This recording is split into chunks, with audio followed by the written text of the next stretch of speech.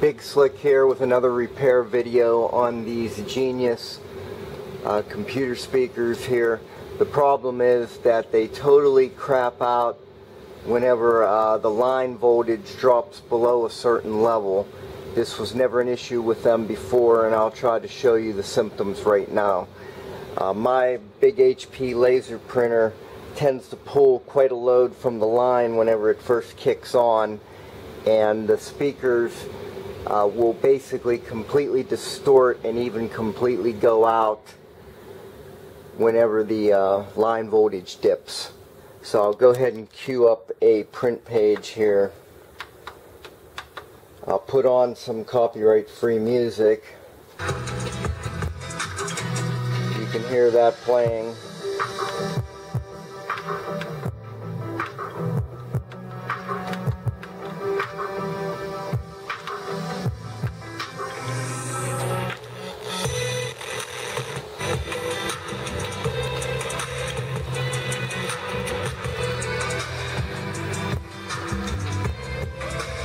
You can hear the speakers cut out, and it has nothing to do with the computer. So we're going to bring this down onto the bench and take a look at it. I'm going to guess it's probably the main reservoir capacitor has failed again. It failed around 3 to 4 years ago.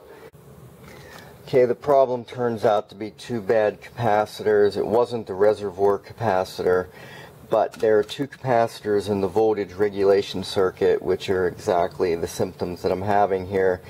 This one here is completely open. It was a 100 microfarad at 25 volts, and the one next to it, I'll have to double check the value here in a second, but it's testing very high ESR. But I suspect this one being completely open is the cause of the current failure. So I'm going to go ahead and replace these two capacitors. I'll let you know what the value of this other one is, and we'll check it then. The other capacitor is a 4.7 microfarad at 50 volts, and both failed capacitors were a brand that I never heard of called QUNLO, QUNLO. This is testing the ESR on the 4.7 microfarad capacitor. It's testing 20 ohms, which is way too high. This probably should not be higher than about 4 at the most. And this was the QUNLO 4.7 at 50.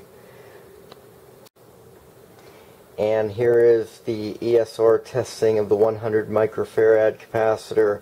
As you can see, it's completely open, no reading at all. And this again is a QUNLO 100 microfarad at 25 volts. Apparently this brand was garbage. Okay, it's reassembled.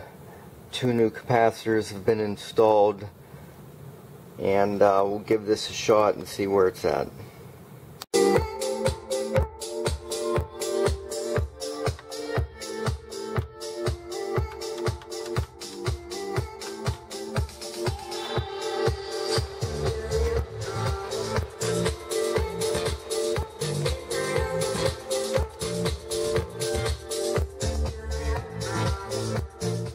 There you go. As you hear, the speaker performed properly, so the problem was those two capacitors.